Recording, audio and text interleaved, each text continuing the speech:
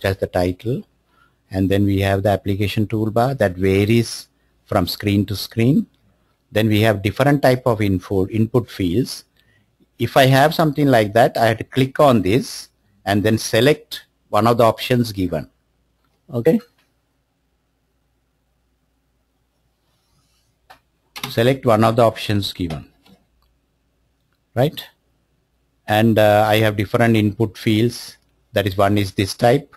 One is like radio button. So I can select only one of them. Right. Then I have a push button where I can push. Then I have check boxes where I can check multiple things, right? These are like different areas, okay?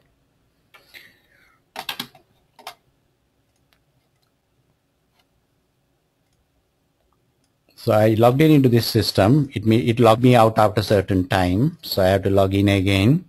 So I log in into the quality system again. Maybe I log in into another system. So I will log in into another system.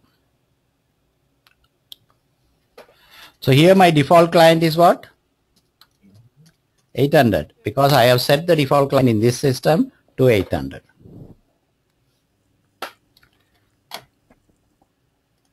So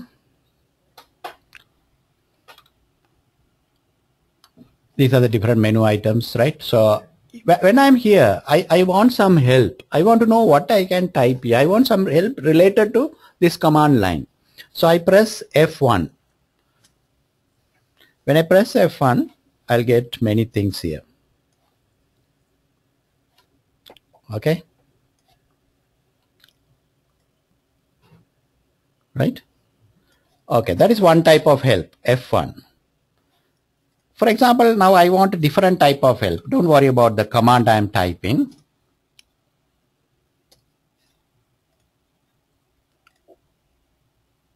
So here I'm opening a table to view the contents of the table. But I want some only selected items. I press here, click here, then I get something like this. So from that table, I want to see only done. That means my name only. Okay. Then I say select. Sorry. Yeah. So I copy it over here. So I say select. So I see only my information. If I have not done it, it will show many people. So if I click on this, it will show a lot of people. Right. But I want to see only one person. So just an help. Okay. I click on this. Then I can put done. I want to see done. Then I want to see Anu.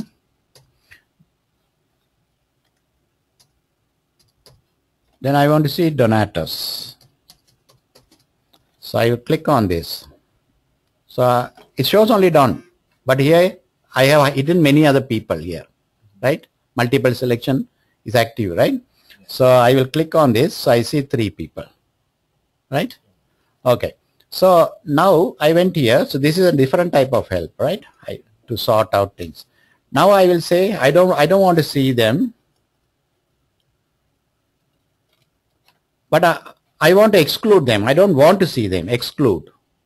So these people I don't want to see. So if I say done, E to H don't show. That's why it says like this, right? So click on this. Then those people are not shown. Up to Hamza is not shown. Hamza, M. Okay. After M, N. N is showing. So like that. So I can exclude people, right? So like that, a lot of other things. And I have here a small manual. If help is available, it will show, right? But help is not installed, right?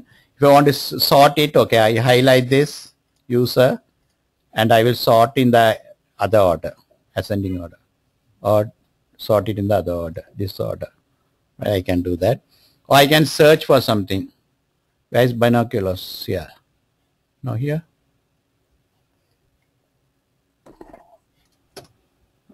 Yeah, it's went to half. Okay, all these halves related to that shows, right? Then if I want this, I highlight this and position the, sorry, go. And then I highlight this and position the cursor. So the cursor is there. Yeah, it's there. Yeah, cursor is there, right? So I can find something. I can sort. So a very helpful menu. Very helpful menu. If I highlight this and press F1, it will show that is the client number or something. Client, a legally and organizationally independent unit which uses the system. Now you understand what is client, right? So client is a business entity. If I create your account in client 001, that means you cannot log in into client 800. Only 001 you can log in. If I create a material code in 001, it is not available in 800, like that. So apart from this, you will have I will give you access. If you don't have access, just send me an email, I will reply, right? Access, and I'll give access to the system also. You also send an email, I'll create an account and I'll create access to you. Apart from that, you have to download this program, WinSAP. Have you heard about WinSAP? Yeah, double click on that.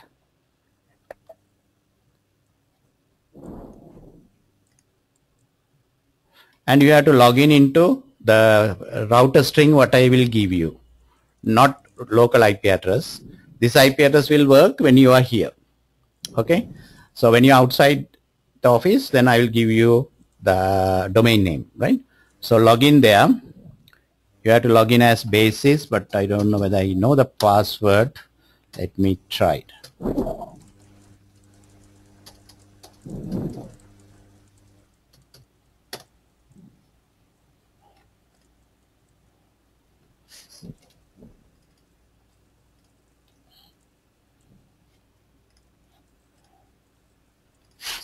Let me change the password.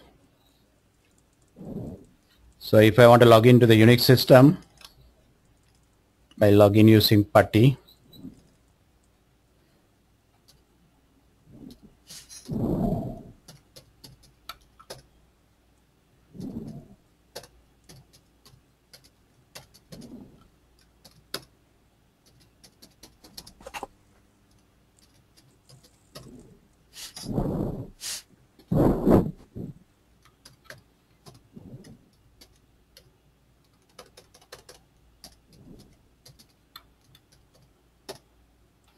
So I will log in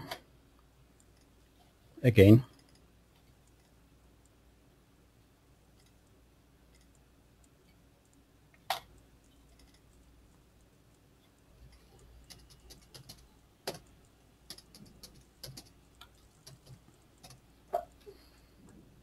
So I've spent a lot of time, like several years, to sort all the manuals I had and I have collected into different lessons.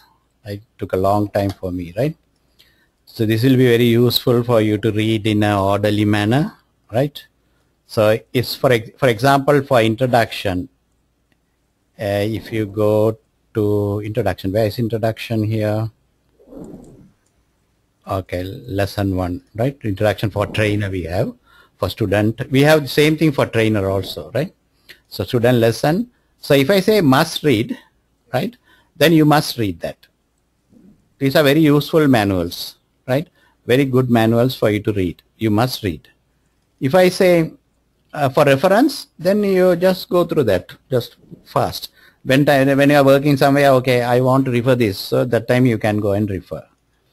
Then whatever I do in the lesson, if I draw something in the lesson, I will copy it in the lesson thing. So if suppose I'll go here, if I open, this is what I created in the last lesson.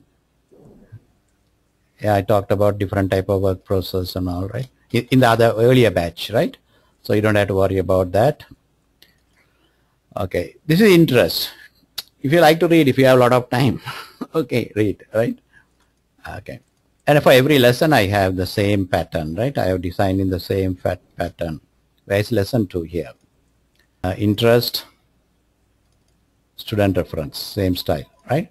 Same way I have for trainer also. Say if I go to the trainers section, say if I go to my computer, I have basis here. For training, say I have introduction. So introduction also we have trainer presentation. So whatever I want to show, depending on the time and availability, right? I use this. And then if I go to lesson 1 or the other one, lesson 1, So I have trainer lesson. So trainer will give some presentation, whether me or somebody or whoever, right? So they use it, right? Must use, they must use. Okay. And then trainer reference, if trainer wants to refer something, they will refer, right? So like that we have organized everything nicely, right?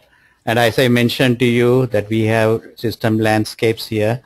I will try to connect to show you an overview of that. So I use